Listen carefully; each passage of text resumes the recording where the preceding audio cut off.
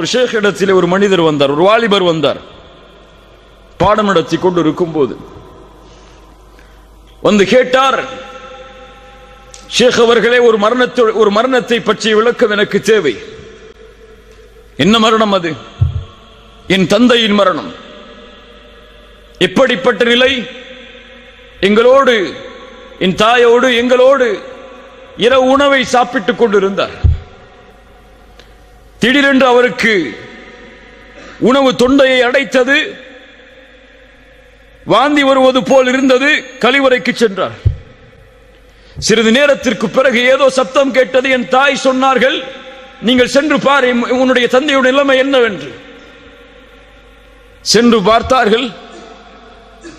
அவருடைய முகம் அந்த கழிவறையின் உள்ளே இருக்கக்கூடிய நிலையில் உயிர் பிரிந்திருந்தது.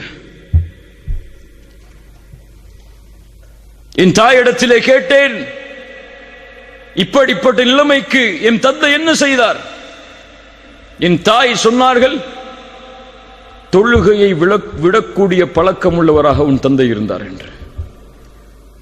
ஷேக் அவர்களே, இது என்ன விளக்கம்? ஷேக் அவர்கள் சொன்னார்கள், தொழுகையை விடுபவனுக்கு இது அல்ல. குர்ஆன் சுன்னாவுடைய கல்வியின்படி ஹராமுடைய விஷயத்தை நெருங்கிய நிலையில் ஒருவர் மரணமானார் என்றால் ஆகிலுர் ரிபா, வட்டியை சாப்பிட்டவராக இருப்பார். இது விளக்கமாக இருக்கலாம் என்று சொன்னார்கள். அதுதான் கண்ணியத்துக்குரியவர்களே, ஒரு மனிதன் எப்படி வாழ்கிறானோ அப்படியே மரணிப்பான். ஹராமை வயிற்றிலே ஏற்றி வாழ்ந்தவன் ஹராமை உண்ட நிலையிலேயே மரணிப்பான்.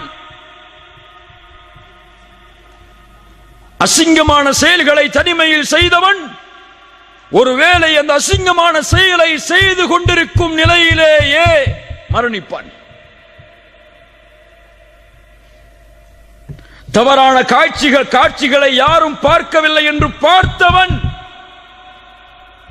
ஒருவேளை அந்த தவறான காட்சிகளை பார்த்து கொண்டிருக்கும் நிலையிலேயே மரணிப்பான். வாழ்வு எப்படியோ அப்படித்தான் மரணம், மரணம் எப்படியோ அப்படித்தான் மறுமையுடைய எழுப்பு. அல்லாஹ் ரப்புல் ஆலமீன் நம்முடைய மரணத்தை சிறந்த மரணமாக ஆக்கி தருவானாக.